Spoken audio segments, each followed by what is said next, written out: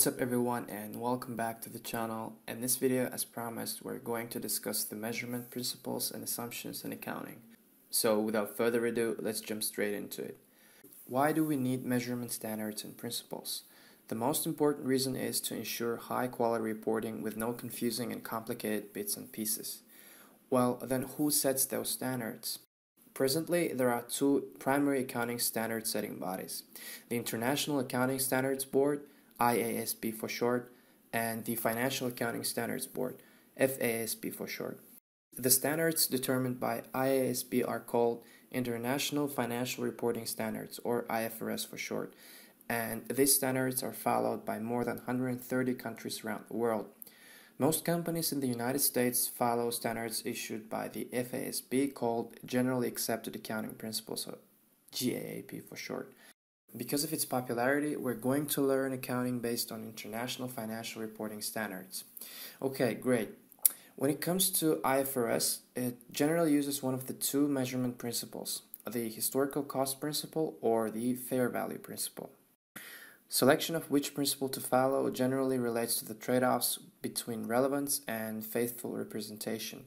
These two are fundamental qualities that make accounting information useful for decision making. Relevance means that financial information is capable of making a difference in a decision. Information with no bearing on a decision is irrelevant. For example, in the decision to replace equipment that's been used for the past 6 years, the original cost of the equipment does not have relevance. What will have relevance are the future amounts, such as the cost of the new equipment, and the savings that will occur when the old equipment is replaced. Makes sense, right? Great.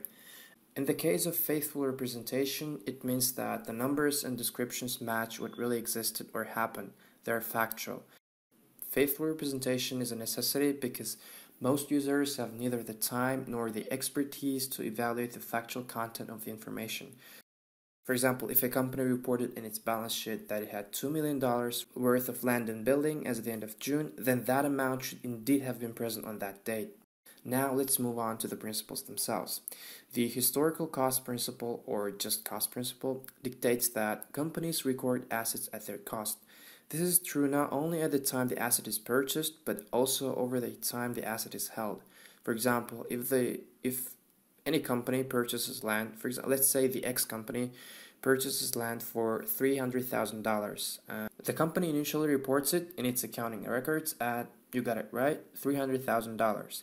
But what does it do if by the end of the next year, the fair value of the land has increased to $400,000? Under the historical cost principle, it continues to report the land at $300,000, not changing the amount to $400,000. Right. The fair value principle, on the other hand, states that assets and liabilities should be reported at fair value, the price received to sell an asset or settle a liability.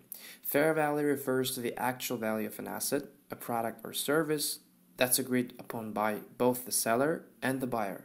Let's turn back to the previous example. If that same company X can agree with a potential buyer to sell the land for $400,000, then according to fair value principle, it'll record the transaction value as $400,000 instead of $300,000. In determining which measurement principle to use, companies weigh the factual nature of cost figures versus the relevance of fair value. In general, even though IFRS allows companies to revalue property, plant, and equipment and other long-lived assets to fair value, most companies choose to use historical cost principle. Only in situations where assets are actively traded, such as investment securities, do companies apply the fair value principle extensively. Now that we've finished talking about measurement principles, let's turn our attention to accounting assumptions.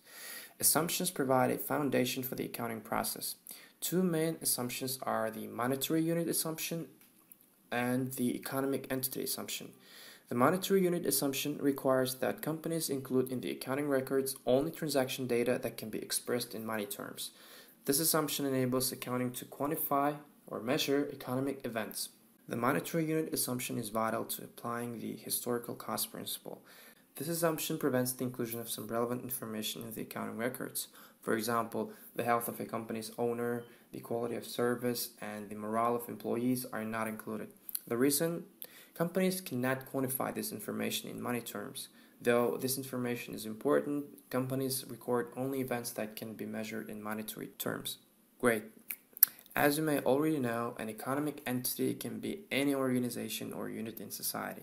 It may be a company, a governmental unit, a municipality, a school district, or a church. The economic entity assumption requires that the activities of the entity be kept separate and distinct from the activities of its owner and all other economic entities. To illustrate, remember the example from the previous video about a mechanic owning a car repair garage.